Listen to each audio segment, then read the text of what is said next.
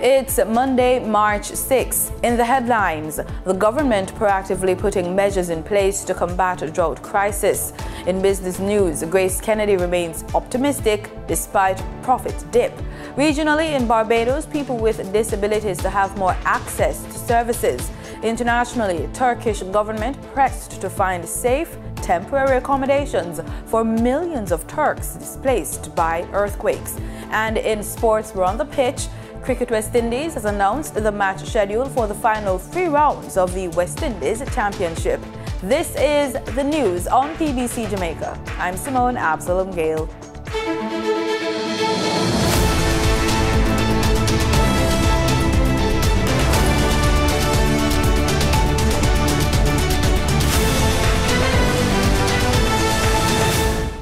Cabinet will be keeping close tabs on the meteorological drought being experienced by Jamaicans. Prime Minister Andrew Holness has instructed that the Drought Management Committee meet weekly and provide Cabinet with updates in light of the current meteorological drought being experienced in Jamaica. There's more in this report from Maya Chung. Prime Minister Andrew Holness is reassuring Jamaican citizens as the country faces a serious drought issue that all is being done to ensure that the fallout is minimal. At a press conference at the office of the Prime Minister's Media Center on Friday, March 3, the PM took time to share what his team are doing and will be doing to ensure that the people of Jamaica remain productive and safe during the drought. So we are in one of those low periods now of rainfall. Sometimes, of course, there are deviations, but generally, this is the pattern. Now, I just want to make some clarification. If you note, when I started, I said that Jamaica is in a meteorological drought.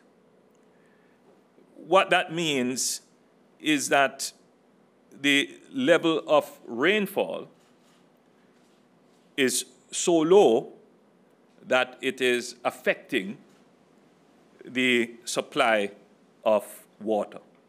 And this is particularly the case for communities that are dependent on catchment, for example.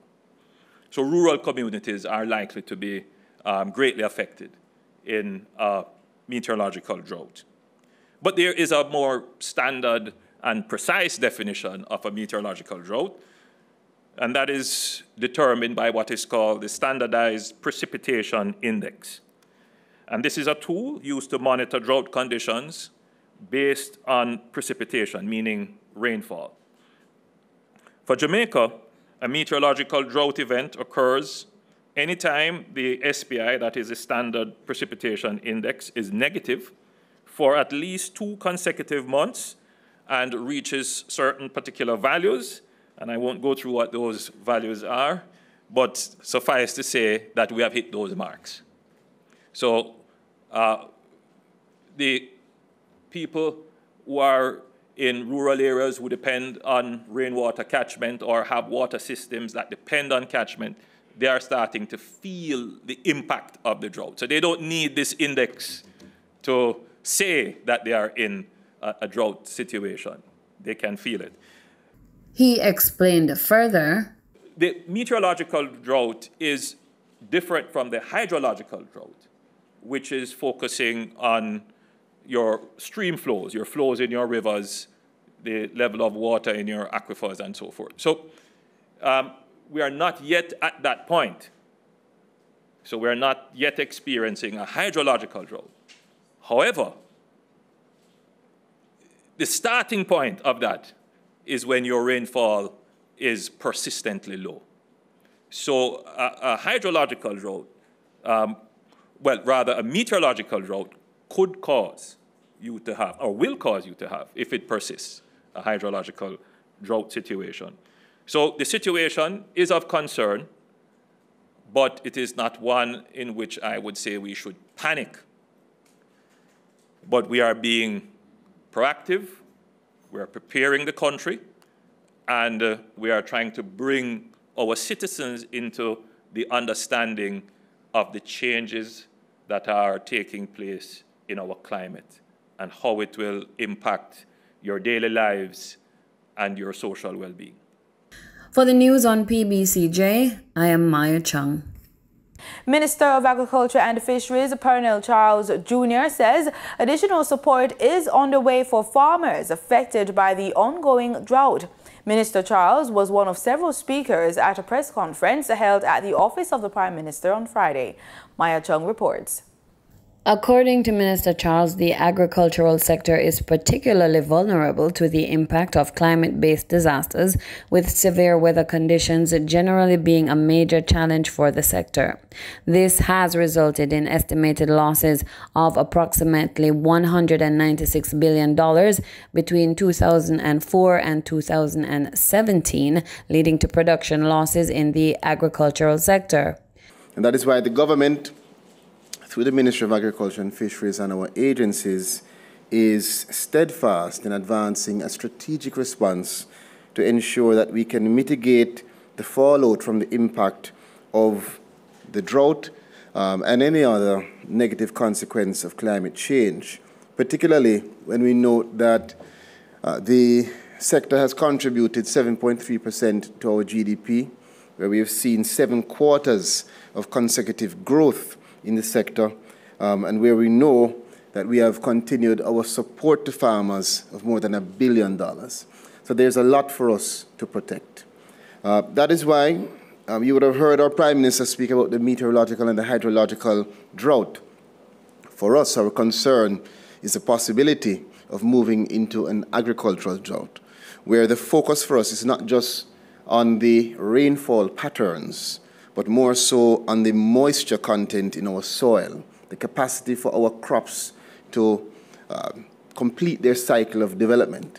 And so, for us, through RADA, NIC, AIC, and other agencies, we have continued to build resilience in the sector with a focus on short, medium, and long-term alleviation. We have so far presented to the tune of $90 million in terms of trucking and other forms of support, and now another $110 million is now being activated to provide support to our farmers across the country. Through the NIC, we have seen canal and pipeline rehabilitation. We have seen the conversion of surface irrigation to pressurized systems, the rehabilitation of wells, the extending of hours where we are pumping water from those wells, the rotation of supply, trucking, the new irrigation systems that are being put in, and very importantly, we have done some water utilization training for our farmers. All of this is important for us to make sure that we're working together to build resilience and to expand and fast-track our efforts to efficiently utilize our water resources, to improve the access to water, and importantly for us in agriculture, to improve irrigation and moisture conservation systems. Through RADA and through AIC and the ministry, we have provided trucking to the tune of at least more than $20 million, and another portion will be coming. Of course, more will be needed, but we know that we can count on Minister Samuda in that regard to give us more support. In addition to trucking, we will be purchasing a 4,000-gallon truck to support our fleet. We will be continuing this support to farmers across the country. We have now 10 completed water harvesting ponds, catchment ponds, 3 more being constructed, and 2 more that will be provided through the support for our Hills to Oceans project. We are also going to be advancing continuous support through provision of seeds to assist farmers in being able to support them throughout the production phases. Right now, we're looking on 50 acres of grass to supply an estimated 100 acres of farmland with support, and that should support more than 300 farmers. In addition to that, we have provided $15.7 million so far in support to our livestock farmers, and that support is provided in terms of black tanks and irrigation equipment. And another 15.7 has already been identified to continue support to our farmers. All of this is in our effort to make sure that we can maintain the positive trends in agriculture. Right now, we are very concerned. We are listening to our farmers in St. Elizabeth and across the country, and we have activated already our immediate response.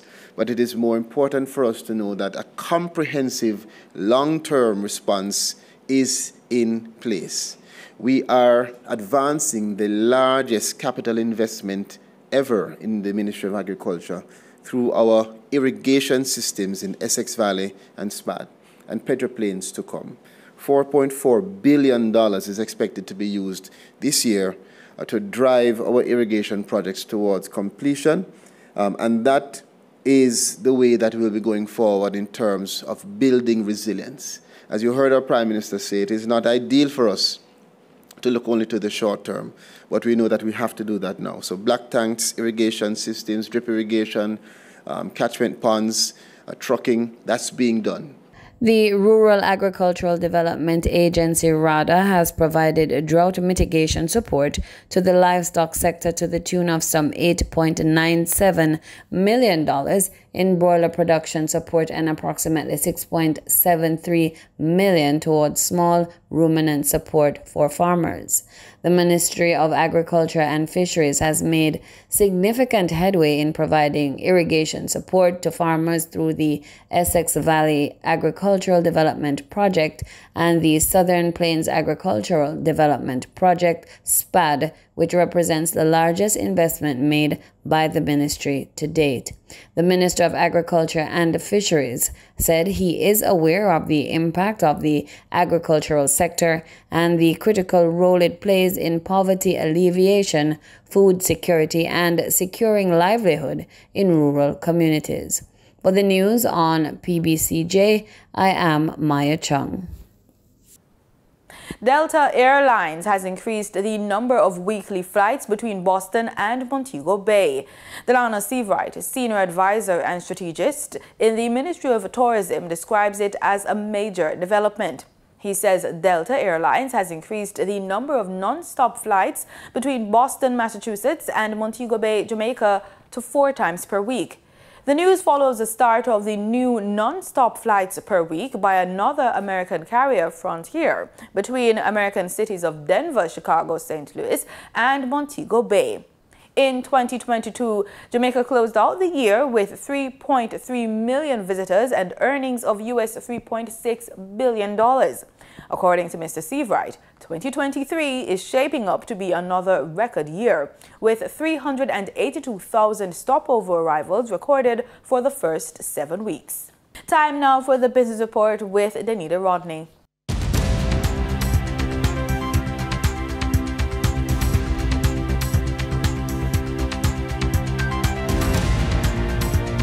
Despite a 15% dip in yearly profits, the Grace Kennedy Group remains optimistic as the company looks to reap greater results from its Vision 2030 plan and moves to become a global consumer group in the next few years.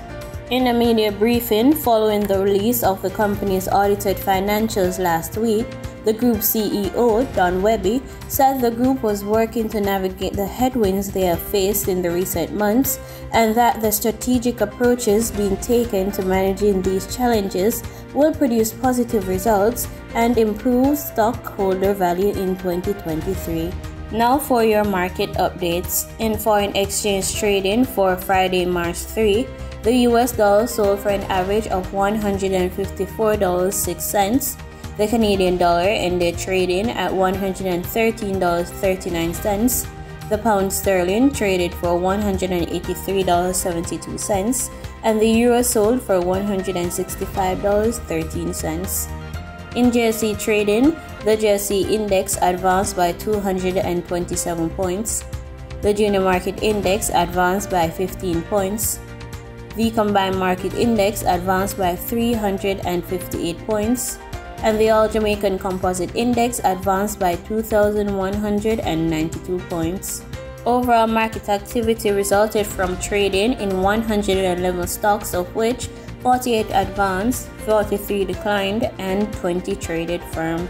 Stocks advanced for Berger Paints Jamaica Limited, Cargo Handlers Limited, and Caribbean Assurance Brokers Limited. Stocks declined for 138 Student Living Jamaica Limited, 138 Student Living Jamaica Limited Variable Preference, and Barita Investments Limited. Trading firm were AMG Packaging and Paper Company Limited, Caribbean Cream Limited, and Community and Workers of Jamaica CCU Deferred Share. The overall volume leaders were Diamond Trading Company Limited with over 7 million units, Jamaica Broilers Group, and Dollar Financial Services Limited with over 1 million units. In regional stocks, in Trinidad and Tobago, Calypso Microindex Fund was the only active security posting a volume of 10 shares. On the Barbados Stock Exchange, Cave Shepherd and Company Limited was the sole security trading 1,000 shares. In regional business, after predicting that the country will continue to face difficulty in accessing foreign exchange, Trinidad and Tobago Central Bank Governor Alvin Hilaire has met with an economist to find solutions, one of which lies in not devaluing the dollar. Economist Dr. Valmiki Arjun says the high prices of oil and gas and hydrocarbon commodities at the end of 2022 would have helped the country earn good foreign exchange. And businesses in the manufacturing and food and beverage sectors have proven resilient, also earning foreign exchange from their high levels of exports. However, he says there is still an issue with importation which may offset this. Remember that they also use a great deal of foreign exchange in importing their raw materials and importing the inputs, the machinery for the equipment, etc., that they utilize in the production process. So even though they are generating a great deal of foreign exchange, they're also utilizing a great deal of foreign exchange. But some of their difficulties in accessing foreign exchange have eased because of the $100 million that the Ministry of Finance provides to the Exim Bank. That has greatly assisted them. Dr. Arjun says, contrary to some commentators, the solution to the problem is definitely not a devaluation of the currency. He says because our balance of trade is so skewed to imports, this would not work for us. Much of the raw materials that goes into the production process, much of the equipment that we utilize in the manufacturing sector, we don't manufacture it here, and we don't have the capacity to manufacture these inputs to the production process here. We have to import it from abroad. Not just that, a lot of essentials that we utilize on a daily basis, the technology, the medication that many people have to take every single day, because we do not have the capacity and the technical knowledge and even the financing to be able to make those products here in Trinidad and Tobago. So we have no choice but to import it. He believes the solution is really increasing production. The better thing to do is to increase our supply of foreign exchange earnings via increased production levels, not just in the energy sector, but more so out of the various non-energy sectors that we have, so we can ramp up their production levels and therefore ramp up the exports coming out of those sectors. This, Dr. Arjun says, will allow their resilience to bring improvement to their own production levels and increase their exports and foreign exchange earnings. Mary-Therese Bernard for TTT News. In international business, Bitcoin and other cryptocurrencies plummeted one day after a crisis arose around Silvergate Capital, one of the most influential banks in the digital asset industry. Cryptocurrency prices plummeted on Friday, with Bitcoin dropping to its lowest level in more than 2 weeks. The plunge came a day after the emergence of another crypto crisis, this time involving Silvergate Capital, one of the most influential banks in the digital asset industry. Silvergate was dropped as the banking partner of several crypto companies, including heavyweights Coinbase Global and Galaxy Digital, after the lender's latest filing raised questions about its ability to stay in business. The move sunk Silvergate's shares Thursday to a record low of $5.72, down more than 97% from the stock's all-time high in November of 2021. The company's woes come in the wake of the implosion of crypto exchange FTX and sister company Alameda Research, both founded by one-time crypto wunderkind Sam Bankman-Fried, who is now facing criminal charges. Bitcoin on Friday plunged as much as 5%, while shares of Ether and crypto exchange Binance were also down. In market data for oil prices fell after China set a lower than expected target for economic growth this year. Brent crude futures were trading down $1.07 at $84.76, and West Texas Intermediate crude futures were also down 99 cents at $78.69 per barrel. And that was the business report on PBCJ. I'm Denita Rodney. In regional news, Antiguan Prime Minister Gaston Brown has made a proposal which he says would significantly address the region's air transport woes. The head of government explains it would require commitment from other regional governments, something they have not yet shown. Garfield Burford reports. The issue of regional air transportation has been a thorny one for years. What had been chronic before is now acute. The government in St. John's has saved Liat from liquidation. It's now under administration with a leaner operation since its return. Prime Minister Honorable Gaston Brown has engaged with regional colleagues on the issue of regional transportation in 2 recent meetings, but he's far from pleased with the outcome. Clearly, there's no commitment coming from regional governments to support a regional airline that is publicly owned. I think the consensus is that we should rely on private assets and possibly with the CAL assets. I understand that they're investing some additional ATRs. Now here is the Prime Minister's proposal to improve the air transport service available in the region. I'm of the view that the OECS sub-region in Barbados should have a public sector entity to form the core of regional transportation, and that airline, whatever it is called, could be supplemented by the private carriers. But I suspect that many of the leaders within the region do not wish to engage in the ownership of an airline because it is capital intensive, requires a significant amount of resources. He fears the regional integration project could be seriously undermined if this issue is not addressed. If we are really truly interested in preserving our integration movement and to ensure effective connectivity for our people, we have to understand that integration comes with some costs, including the cost to connect our people, to ensure the movement of people, movement of goods. And that in itself requires reliable transportation. Guyana's Vice President, Dr. Bharata Jagdeo, on Friday announced that India or other bilateral partners interested in searching for and producing offshore oil may be able to do so at the portion of the prolific Stabroek block that will be reclaimed from the ExxonMobil-led consortium. We decided at this stage we are not going to establish a national oil company, and we went out to auction for 14 areas. There are several areas remaining offshore that were not auctioned or not part of the current auction.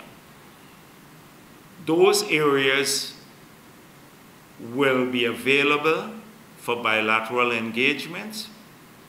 We then have sometime next year the relinquishment of 20% of the Stabroek block, and those areas would be available also for bilateral, and possibly if the bilateral agreements don't yield the results that we hope they would yield, they would also be available for auction.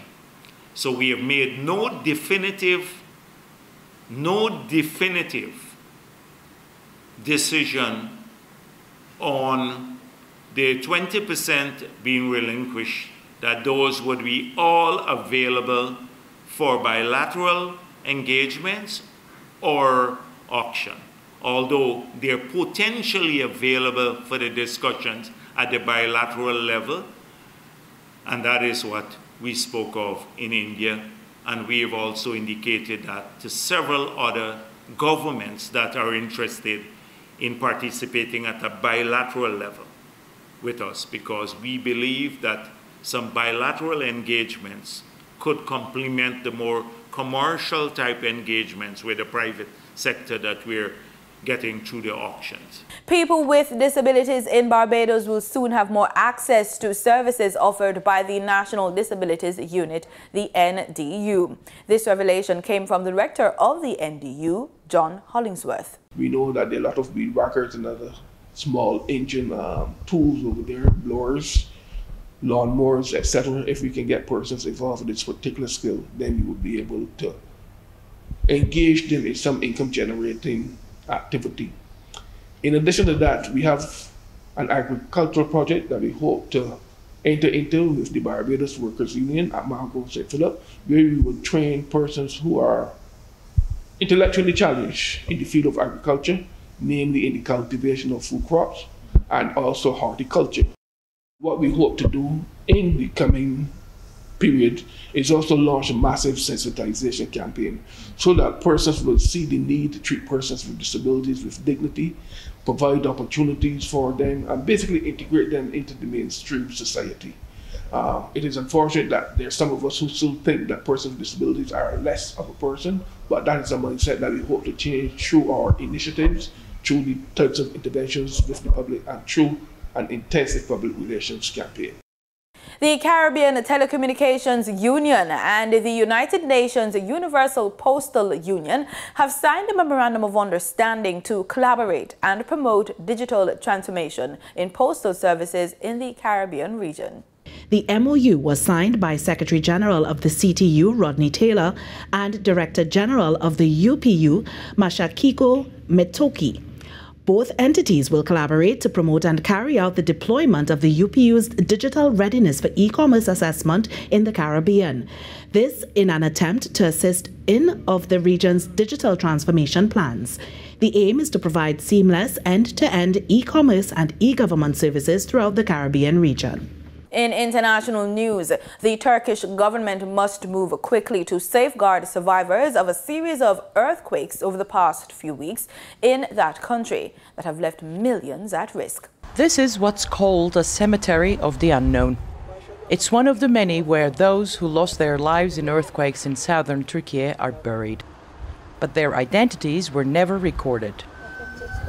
Like lots of others, Tuba Kara has been asked to give a DNA test and apply to authorities for any news of her husband.